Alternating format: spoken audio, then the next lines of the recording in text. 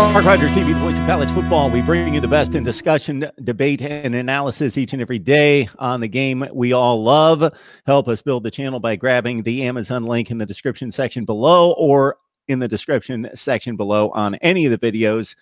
Enter Amazon, do your regular shopping right there just using that link. Also, join us on Patreon at the Voice of College Football community right there.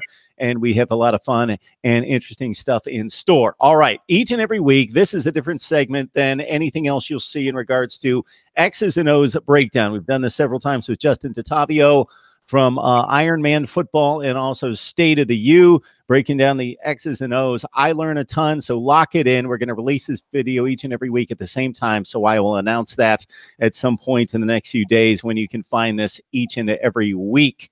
Justin, how you doing today? Great. We're in the middle of spring football, about to wrap it up at the high school level here. So kind of got my mind wrapped around a lot of stuff. Oh, I hear you. I've got all sorts of segments of my mind wrapped around different things and trying to untangle constantly. So we talked about this before we started to record.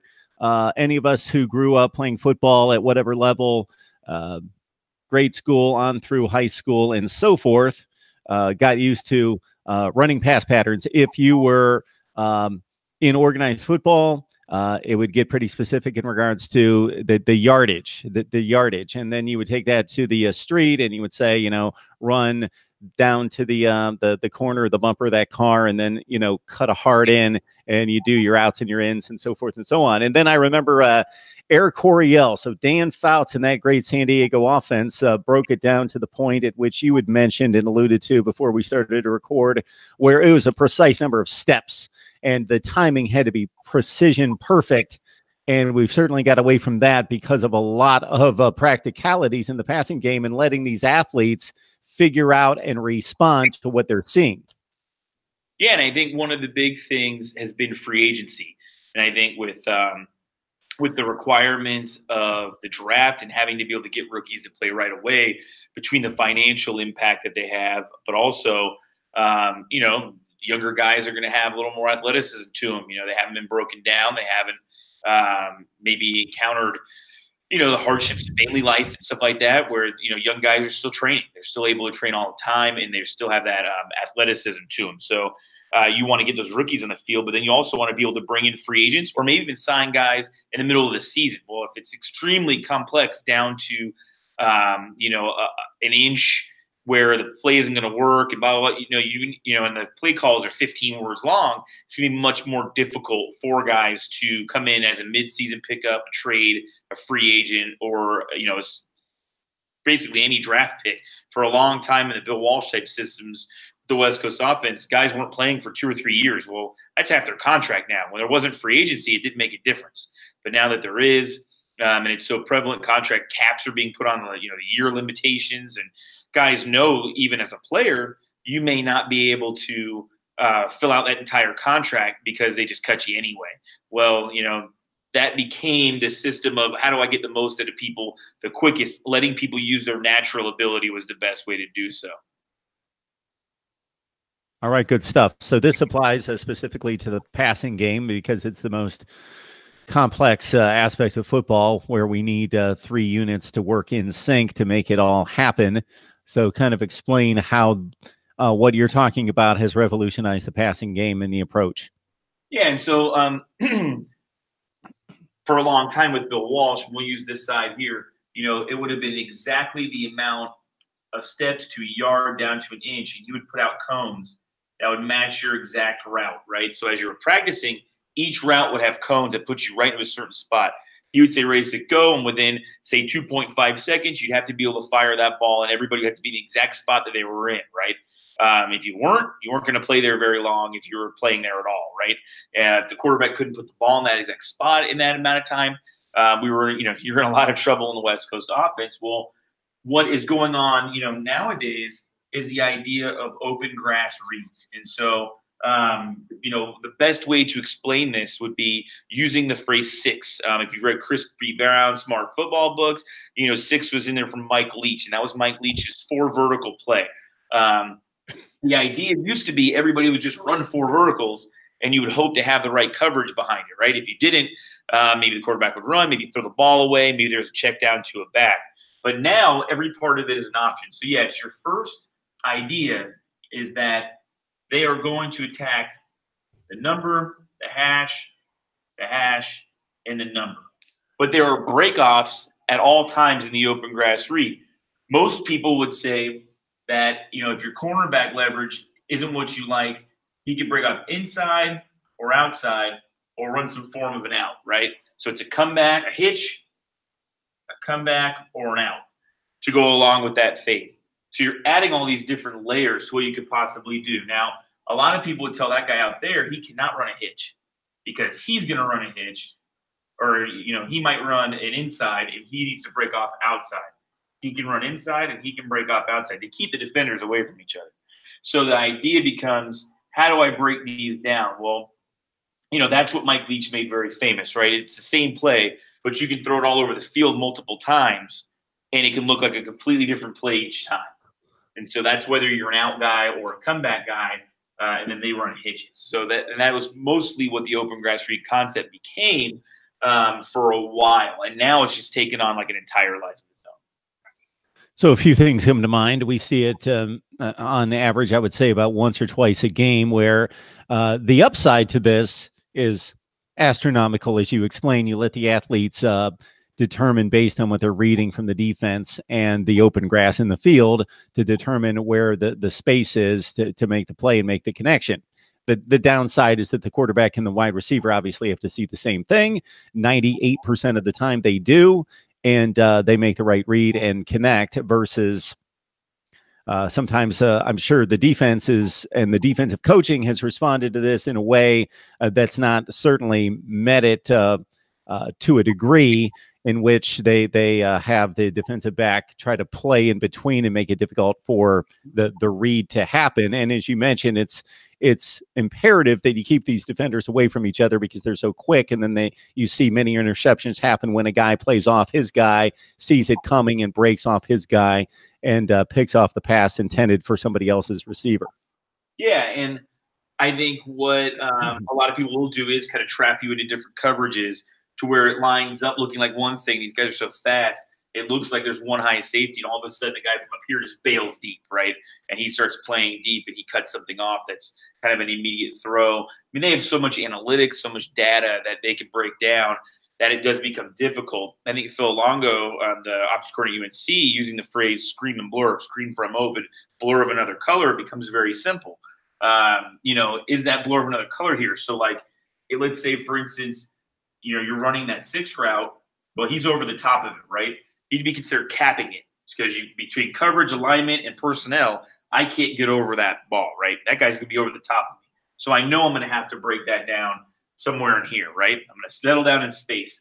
So now what does this guy do and what does this guy do would be your question, right? He's not going to be able to get across there unless he's the greatest person of all time. So more than likely, let's say he brings pressure. Now I know it's only going to be him. So as you take your drop, right, you're going to be looking.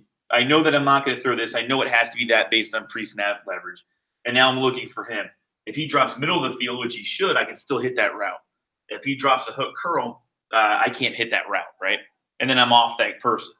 So if I decided I don't like that and I like this and all of a sudden it's not there, I have to have something else that I can do. The other thing that I can do is throw to the back of the flat, right? And so that becomes this might be, let's say he is going to run vertical. That would be your rhythm route.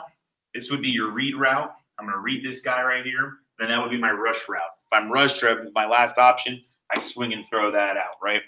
And, that's really the reason why Phil Longo has his quarterbacks back up 3 steps as opposed to take the typical drop where you're sideways. He has his guys back up 3 steps really slowly. It's not like anything fast. It's like a quick little step, step, step so that they can see the entire field at once. Justin Tatapio on the line from Ironman Football. You can also join him on State of the U, breaking down the X's and O's.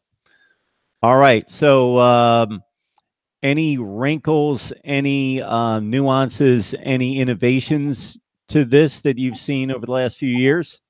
Yeah. One of the things that's been really fun with it, at least as an offensive coach, probably not as a defense coach, is now as opposed to calling quick game concepts, We just let our quarterback look, see it, and tag it. So, for instance, with this cornerback leverage, right, he's off, and that's a 7-yard hard deck. So he's off. He's probably at 5 yards, right? He's outside leverage. The odds, right, of him making a play on the ball are slim to none. It's going to be very hard. So what I would do is I would tag him on a slant. Now he knows he can't run a hitch because he'd be in the same traffic. So he's got to see that tag, look over. He sees that it's a slant tag. He knows he's got two options. We can either tag a rub route, which means he runs an arrow, or he just continues onto his vertical path that he can't break off. So we can either tag an individual slant, maybe you slap your hip, right? When we want to rub your hands together. So I look over, rub my hands together. Now I know this is what I've got. It's all very simple. You could do it. Anything on the face could be deep. Anything on the chest area, maybe it's a hitch. Maybe anything on the leg area is a slant. Anything on the arm is an out. So that way I'm not always touching my wrist. I'm touching my hand, my wrist, my elbow, my forearm, my bicep. I'm touching all over down my arm, right? And that makes people see that and they're like, well, I've seen 5 different hands, so he's still running it out. It doesn't make any sense. Right, that's the whole point, is that we've got a system that we're doing, and obviously we're hoping you don't know it. So we can check this as a rub, and that's giving our guys a lot of options. We used to call a rub route. Well, what if you don't like what's there, right?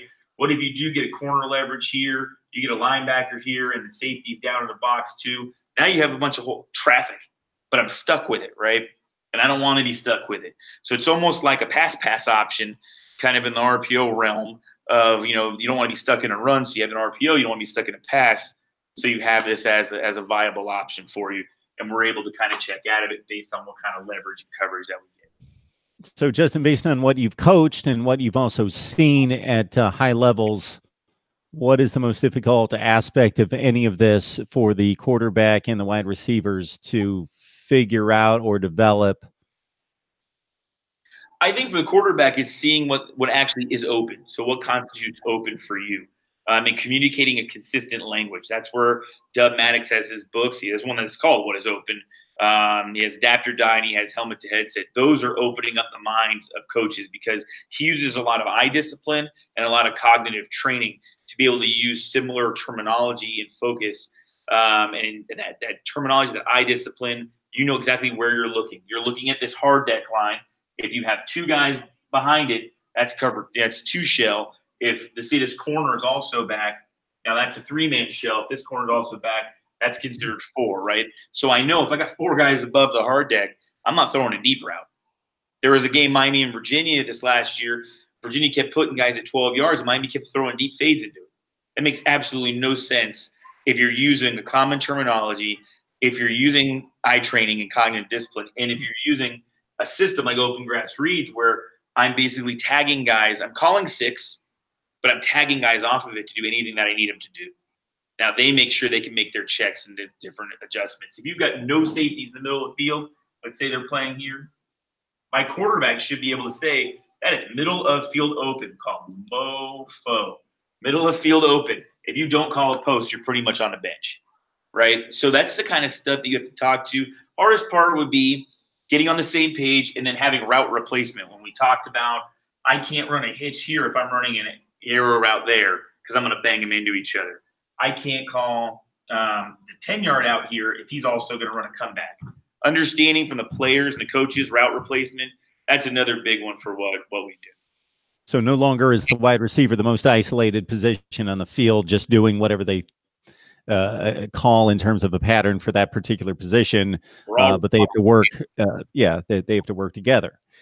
It's fascinating to me to study and just kind of observe the evolution of football from way back in the 40s and 50s, let's say, from brute force strength, more talent, to the coaching taking over in terms of, well, we need to create an advantage and be smarter than the other team, but we're going to do it based on what the coach's play call is, and we'll determine if we gain that edge. And then now we're into a place where the coaches have to be smarter than the other coaches, but it's a pre-planned before game. Obviously, there are adjustments made during the game, but it's basically what you're teaching the players to do and be able to implement on the field. Yeah, I mean, final note, I call it trust-based coaching, TBC. And what that basically means is I trust myself that I have coached you and I have taught you well enough using little huddle playlists and installs and during practice. Monday through Thursday is my time. Friday is your time to shine. And trust-based coaching is now it's your time to go, and I just let the guys go and do their thing. Justin DeTavio, join him on Ironman Football, State of the U as well, as he breaks down the X's and O's and joins us each and every week. Justin, it's always a learning experience. I enjoy it. It's good stuff. All right, appreciate it. Thank you.